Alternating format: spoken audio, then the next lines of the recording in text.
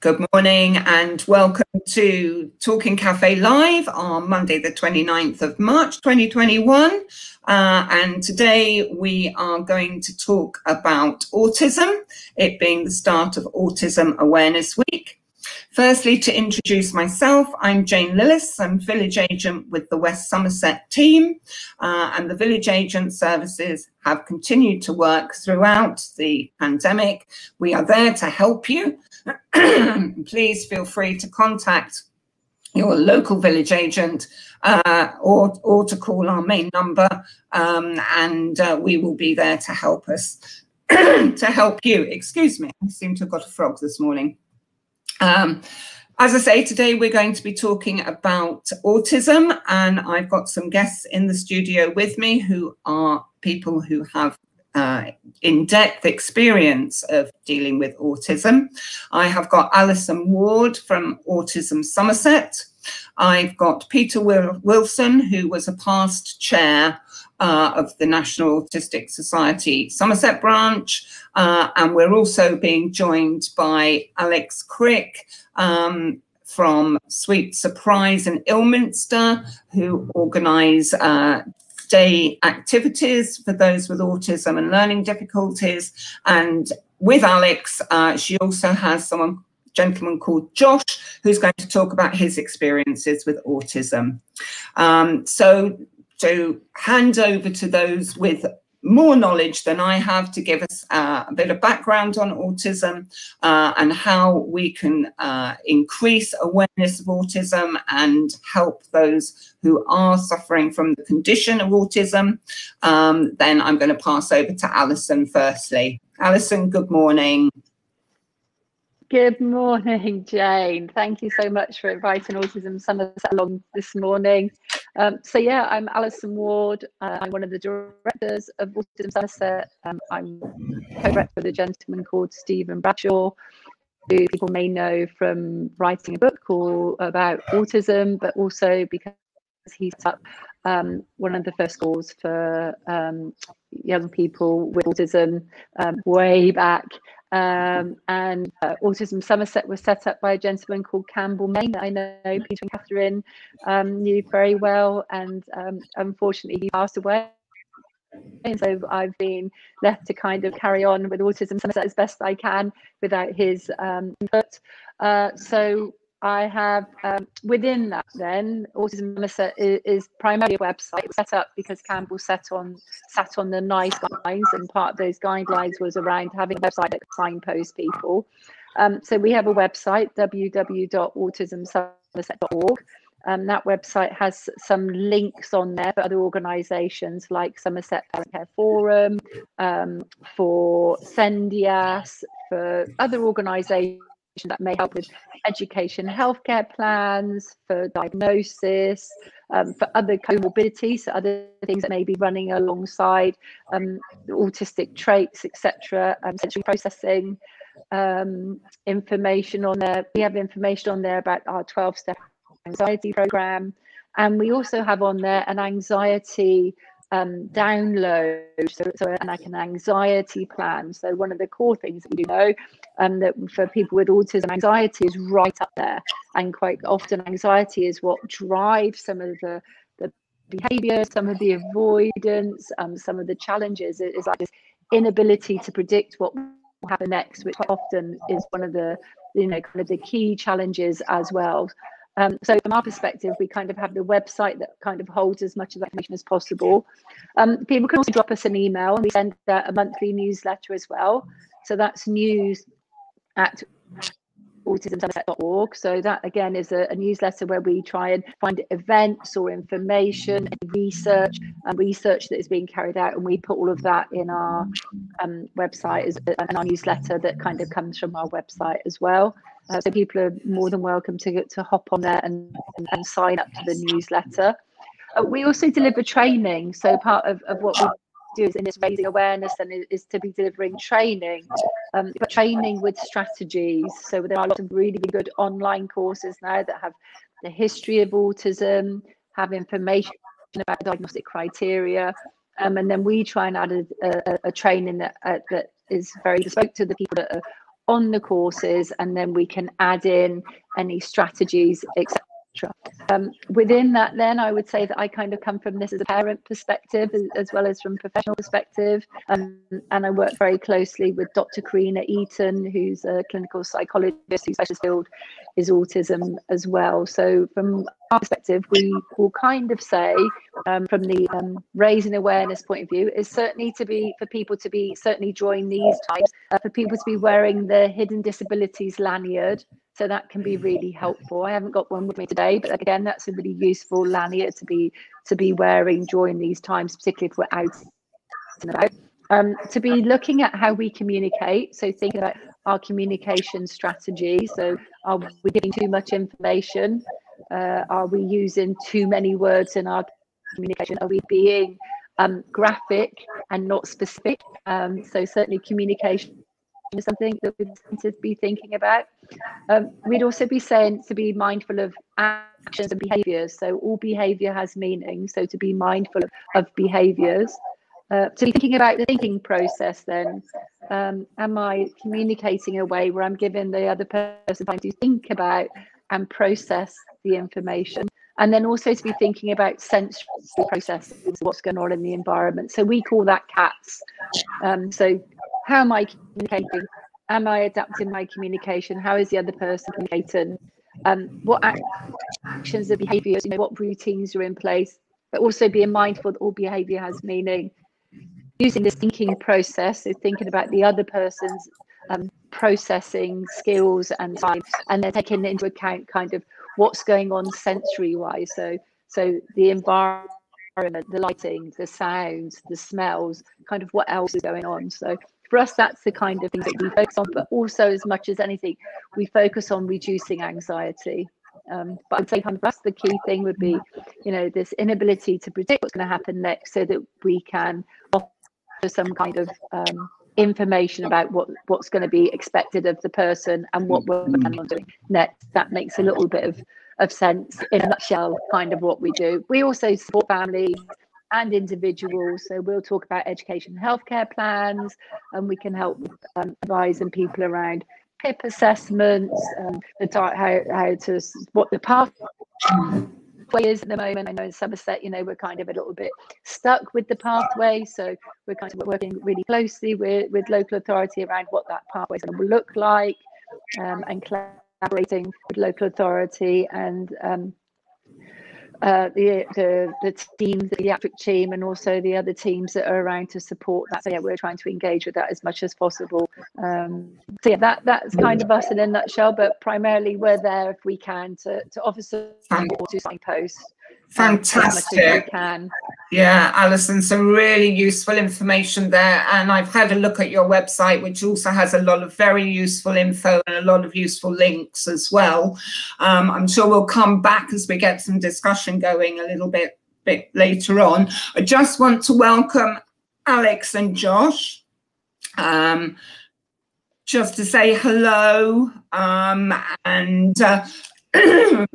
I've just sort of done a brief introduction. You two back to the Talking Cafe and the Village Agent Service. Alison's had a little time to tell us about what Autism Somerset are getting up to. Peter's going to now have a chat with us about living with autism and, or with, I think it's Peter's son,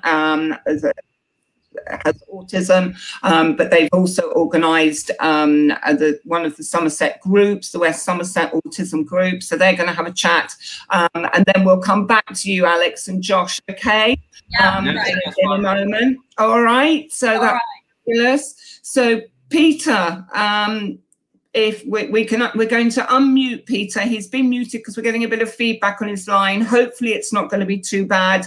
But yeah, we're looking forward to what Peter and Carolyn are going to tell us. So welcome. And okay, you need to unmute yourself, Peter. I can't unmute you. There we are. That's it. Okay.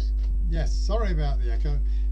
Yes, I'm here with my wife, Catherine, and we have a son who is in his 40s now, and so we've experienced how he's been at school and through his life, trying to get work, etc.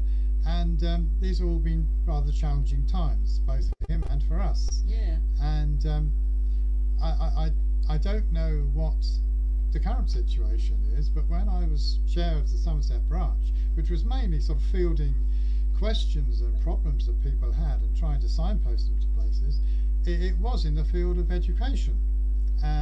I hope things have moved on a little bit now, because people did find things very difficult at school, especially in transitions when they moved up to different years, to different schools especially.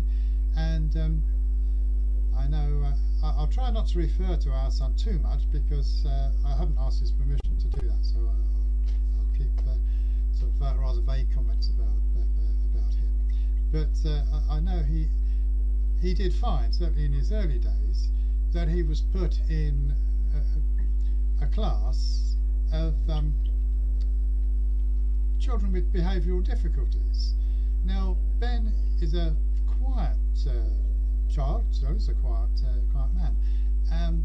He didn't sort of cause disruption, but he was just very slow at asking for help, and he was just getting behind, and so he experienced great problems there. So he was put with this particular group, which really didn't fit into him at all, really.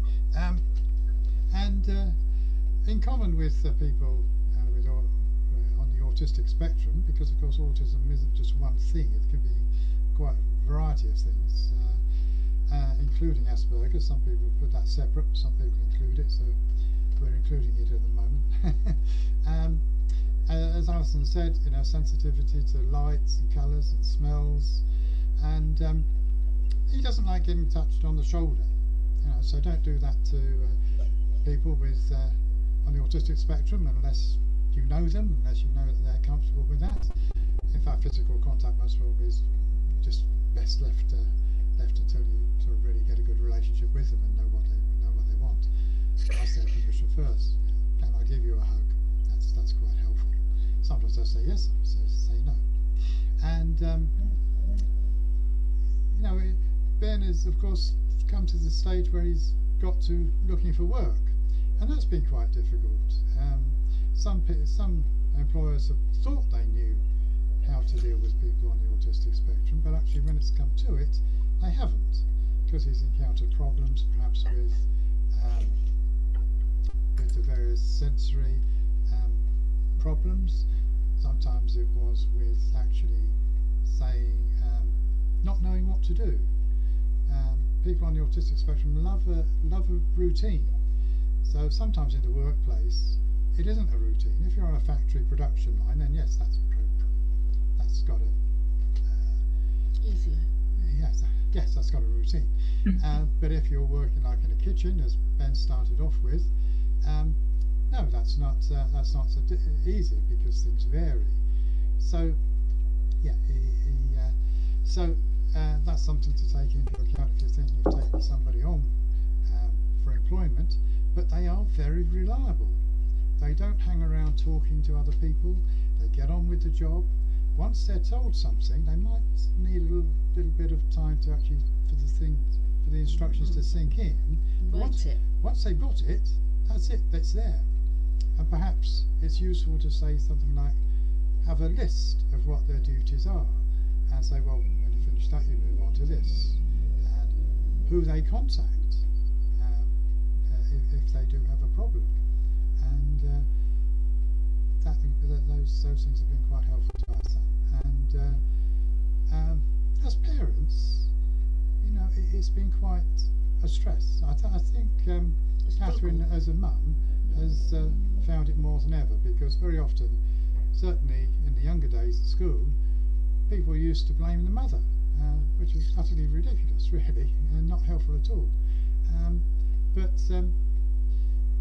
yes, I think and this, of course, is because people don't understand the spectrum, the fact that it affects everybody differently, and that there's no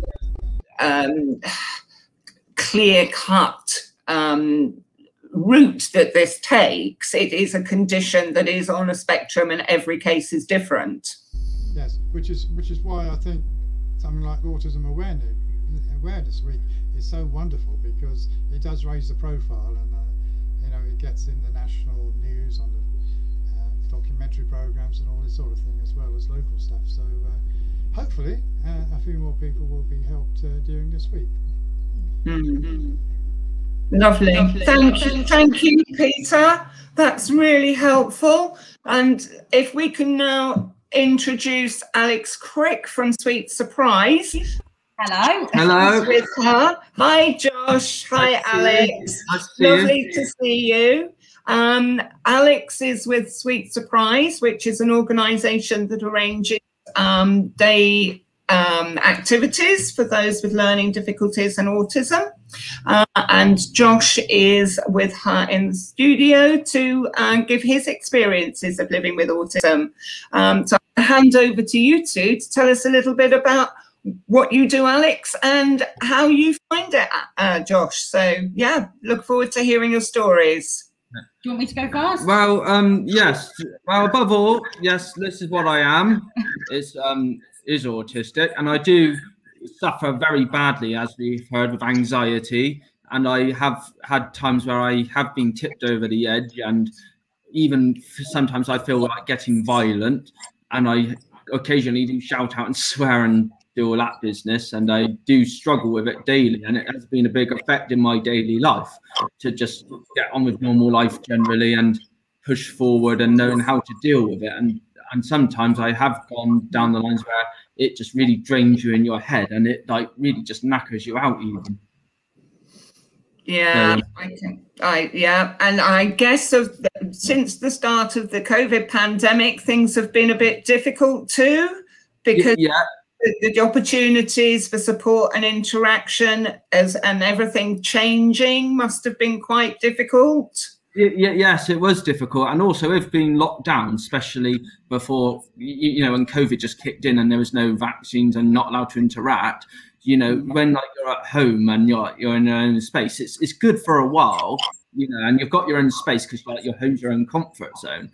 But when like the pandemic kicked in, and like you were staying at home like for 3 months and so on, as time dragged on and you couldn't go anywhere, you just felt the sense of being like drowned in, and like the anxiety could kick in that bit more. And I just struggled after a while, and you know, it can make you feel depressed and even almost close to tears sometimes. Yeah. And where did you find support? Did you find support through Alex's organisation or online? Well, I'd say I have spoke to my mum quite regularly, and I've been using her because evidently I still live with her. And even though I've asked for a bit of advice on her behalf, I've kind of showed off my anger side. And also when I have been at the shop, I've said occasional stuff like you know, I need time out, and I like go out and just walk about for a bit and then I come back. And so I have had the help here with the staff. Yeah, we were just saying about how over the last few years Josh has got really good at dealing with his own anxiety, and he knows when he needs to go and take 5 and you go and just wander around, get a bit of fresh air and then back again.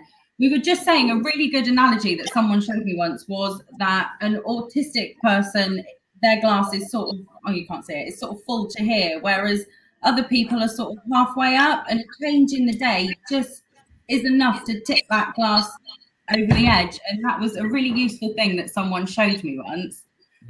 Another thing that someone said is that once you've met an autistic person, you've done that, you've met one person with autism, and because it is so personal, everybody is so completely different.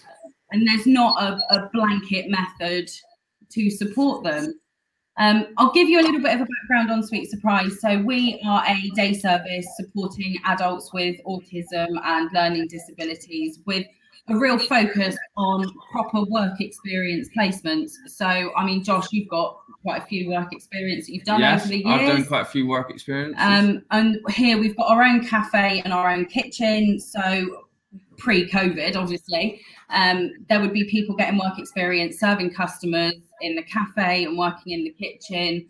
There's a lot of social activities that go on here because we feel, especially for those on the autistic spectrum, that the socialization aspect is so important. So, I mean, we have discos, we have drama club groups, we do all these things outside of Sweet Surprise Hours also. We have holidays, we've been to Spain, we've been to Lapland, because we know how important that socialization is for those people on the autistic spectrum. It's not a compulsory thing. And, you know, we understand that, especially guys like Josh, that he will want 5 minutes to himself. So it's about understanding on a real personal level how we can best support people. Yes, yeah. And as we've said, you know, each case is different. It is very much a spectrum. You know, there is no one path to deal with individuals that will fit everybody. It is all going to be different, isn't it? So in terms of moving forward, and Alison, you might want to come in here. I know, sort of having spoken to various people, they've made the point that the situation with COVID particularly has been, I mean, we know it's affected people's mental health. We know there's been more cases of mental health issues and depression in the wider community, and that has definitely impacted those with autism as well. So moving forward now, in terms of a roadmap, you know, can you give us some thoughts on, you know, how you would perhaps like to see support and activities available? And I'm sort of thinking about, you know, we're not likely at the moment to return to holding our talking cafes face to face as we used to, but we would very much like to do that when we are allowed to. And is there something that we could do to adapt to make those talking cafes easier for autistic people to attend?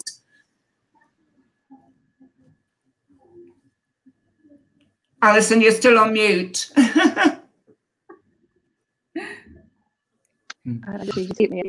Yeah. So I think that we can't. There are just a couple of things to pick up on, and I thank you, Josh, for being so candid and open with about some of the challenges, because I think that's something that quite often people don't mention. So quite often people don't mention about the frustration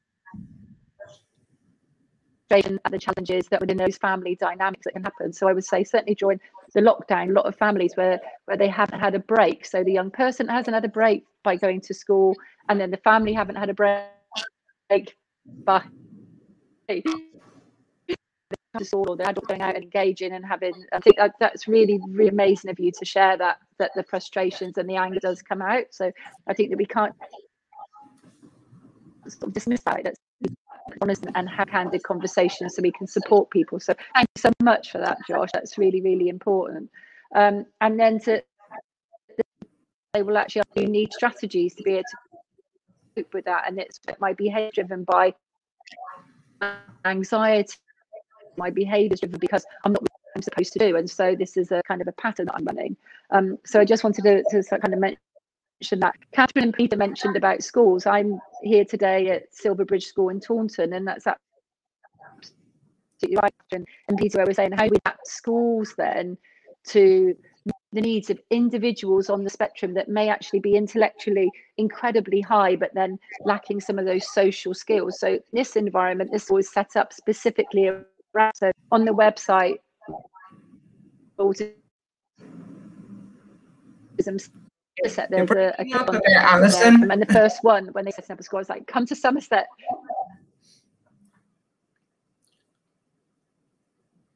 Oh, she's frozen on I her. was saying, to Somerset, you need that kind of the school where you can be high functioning and have your academic needs as well as and also autism girls, you know, so autism in girls can be very different. There can be a lot of masking. We can get this discrepancy where, like, in school I can hold my behaviors and tolerance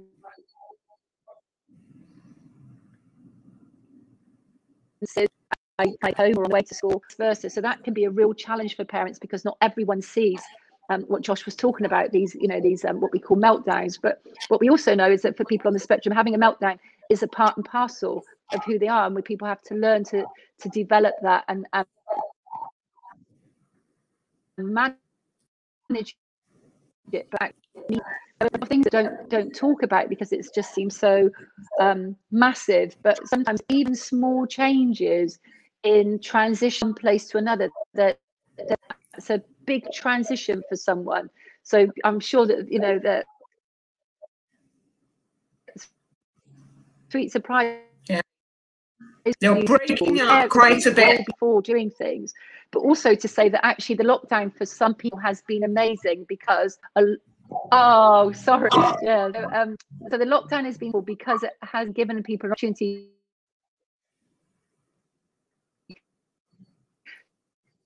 to move a lot of things, being helpful in some perspective. But moving on, transition, how you prepare for those transitions, very gently. Be kind, I would say. Yeah, absolutely. Welcome back, Peter and Catherine. I think we lost you for a little while. We're talking about, one of the things I know, you ran the autism group in West Somerset for a while. I believe it doesn't exist anymore, but is there support in the West Somerset area, or where would you point people to for support? There's no such group as such in West Somerset, as far as I know. There are groups in other places.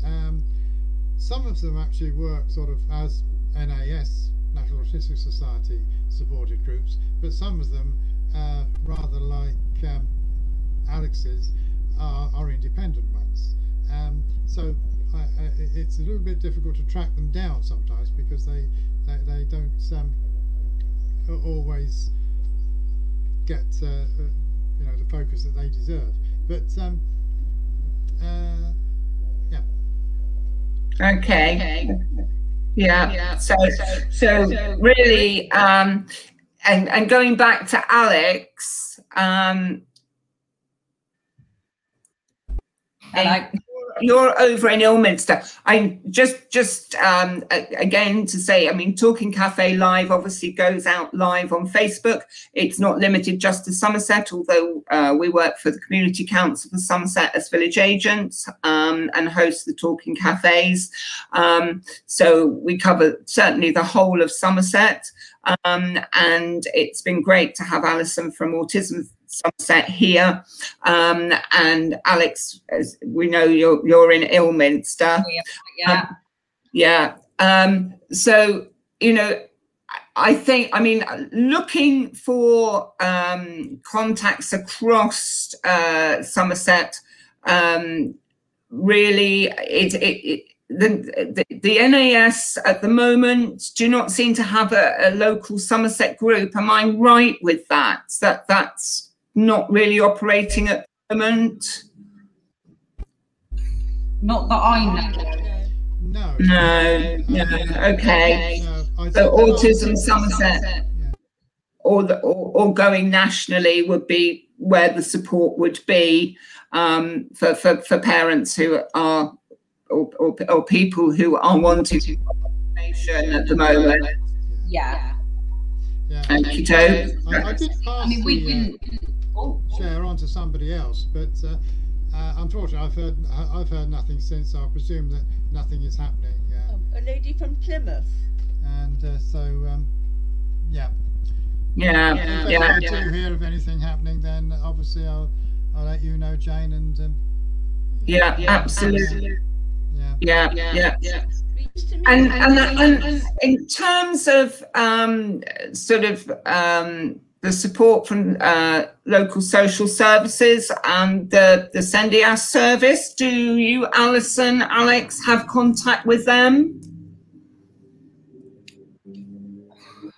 Often we get sort of referrals to us from the local authority and social services, but generally we don't have direct links with them. Okay, right. Okay, that's lovely. And you know, really, for people who are viewing and listening to us, maybe if each of you could just give a couple of thoughts, hints on what you feel that people, and bearing in mind that there may be people who are watching who have little or no knowledge of autism. There may be people watching, and I will say that if anybody wants to post a comment in our comments, please do so.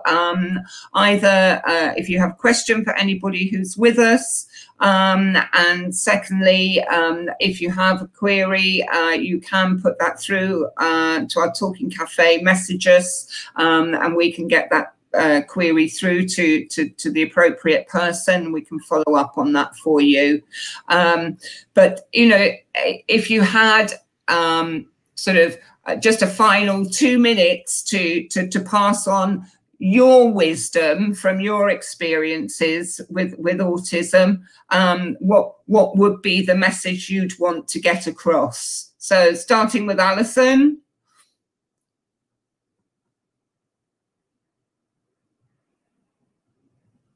Oh, you're completely frozen, Alison. Maybe we'll come back to you. No, she's completely frozen. Okay, Peter. Okay. Yes, I think, as in with anybody really, treat people with respect, even if they are behaving a bit differently to you. Yeah. Also, remember that if a child is having on the autistic spectrum is having a meltdown in the middle of the supermarket, that child is not necessarily being naughty. That may be their meltdown, and that parent may be very embarrassed and very anxious to get out of the situation. So don't make things worse by being critical or anything like that. And also, I think, as we've said before, each person is an individual, and each person on the spectrum is an individual, and just try and listen, I think, is to what they say. You know, if you're working alongside someone who's perhaps on the spectrum, or if you're got a neighbour or a person in the family who's on the autistic spectrum or has children on the autistic spectrum, try and listen, try and ask them how they feel about things, and see what they have to say. And excellent. Yeah. Be patient. With your son or daughter. Yes. They need that was the term that had come to my mind. Yes. Yeah. Okay. And Alex and Josh. I couldn't agree more with everything that Peter just said, to be perfectly honest with you. I don't think there's anything more that I could elaborate on. However, Josh, is there anything that you would like people to know about autism? Well, I would say that with people with autism, that I think people, like you said before, just earlier on, you need to be more open-minded to it, because a lot of people out there, they don't necessarily just misunderstand people with autism, but they likely don't even care. And like, if they're in a job situation, then basically with people with autism or not, and how they do something in a job, that they don't always accept the way autistic people want to follow their job and do things in their own routine and own sort of way. Because, like, for example, when I go to my work placements, which I've been on, I've you know, I like to do the jobs and do it to my own ability, but sometimes if like things have to get rushed along or hurried up, it doesn't always work well, and it just drags it out on me, and my anxiety just build up, and that can be something very common in me as well. And I think that's also the same for other people with autism. I think a lot of the employers and people, even if it's on work placement, like at a pub, they don't understand it because they've never had to put up with it in their lives before. And so generally, and they most likely aren't very open to it either because they've never had to deal with it. Yeah, so it's about widening the message, Josh, isn't it? It's about making people understand that you know, this is a condition that some people do live with and manage, but it does mean that they don't relate in the same way necessarily to people, and therefore, as Catherine said, patience and open-mindedness is needed. Yeah, I think the thing to remember as well is that whilst someone with autism might behave differently, they don't always look different, and that's really difficult for people to understand. Yeah. Well, why are you acting like this? Yeah, yeah. So non-judgmental, basically, isn't it? Yeah, it goes back to just being kind. Yeah, absolutely. Yeah. And Alison, do you want to try again? You've frozen up before. You're on mute at the moment. Do you want to try again and see? You're on mute, Alison.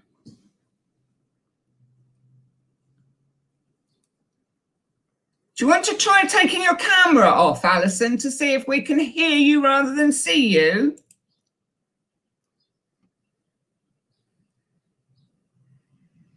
Oh, no, I'm getting that your mic's not connected, I'm afraid. So it looks like we've lost we've lost contact other than visual contact with Alison, unfortunately.